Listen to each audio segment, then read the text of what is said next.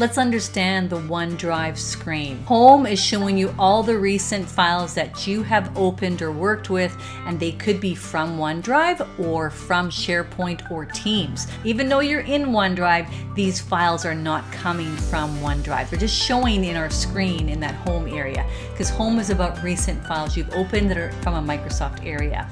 So if it says the word My Files underneath it, that's a OneDrive file. If it says another name, like this one here says instructors, that's coming from an instructor's SharePoint site and or instructor's team. On the left, My Files here will only be files that are in OneDrive. These are not in Teams and not in SharePoint. They're coming from your OneDrive. And then you have shared. What did people share with you? And then what did you share with other people? This quick access area, this is not OneDrive. Quick access is quick access to your documents in either your SharePoint sites or your Teams. All right, hope that helps.